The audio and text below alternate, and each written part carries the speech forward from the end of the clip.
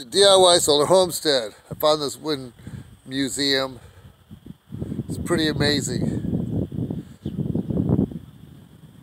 I don't know the name of the town.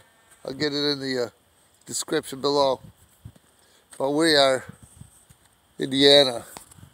So let me slow it down and bring it down to scale. Lady in there, she might give me a little verbal and description and stuff inside the barn. That was huge. That would take us off grid right there, brothers and sisters.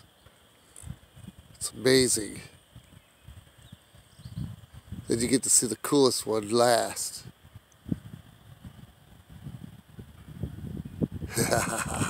Look at the wheel in the back. That's great big. It spins. If you was wondering about the base, it goes in circles. Look at the big wheel back there. Where's my finger at? Right there's the wheel. So this thing pivots and it turns with the wind. Isn't that amazing? I've never heard of such a thing. I'm going to get this in there because I want to read it later. Or I could just go ahead and say it's 8-foot Butler Automatic, introduced in the late 1920s. This mill was produced by the Butler Company of Butler, Indiana, until the company began producing war materials for World War II. It is a double back-geared oil bath mill with either Babbitt or roller bearings on the shafts. Oil to the upper parts was carried by the rivetless chain up to distribution troughs that fed the oil to the upper bearings. The mill was made in 8, 10, 12, 14, and 16-foot sizes. Interesting. What catches my interest is this handle right here. And I think that has to do with turning the tail. If the wind is going 50, 60 miles an hour, that'll damage some things. So what they have here, and this is what I want on all of my wind generators someday, is you can turn the tail sideways so during the big wind gust you don't destroy your electronics and such. That is very well, beautifully designed. All of mine is going to be like that one day.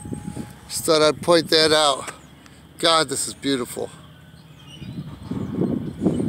I think some of them need a little oil.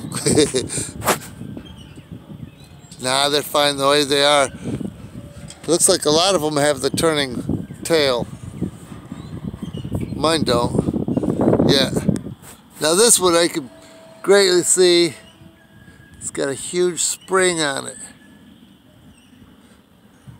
And that will pull the blade back into perspective. I don't know if I'm looking at it now. There it is.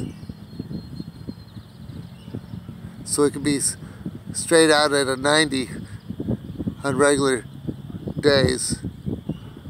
So I'm sure that some of the military, it's got a lock on the handle, on the crank.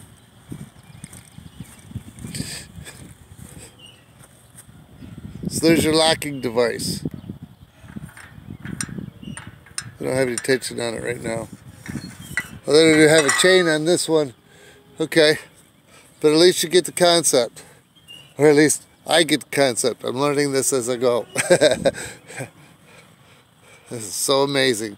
Oh, look, covered bridge. Lower Indiana, not too far from where I'm at, they have the covered bridges of America. It's supposed to be the largest covered bridge area. You can see, I think it's 29 of them in one day. They got a map for that and everything. FYI.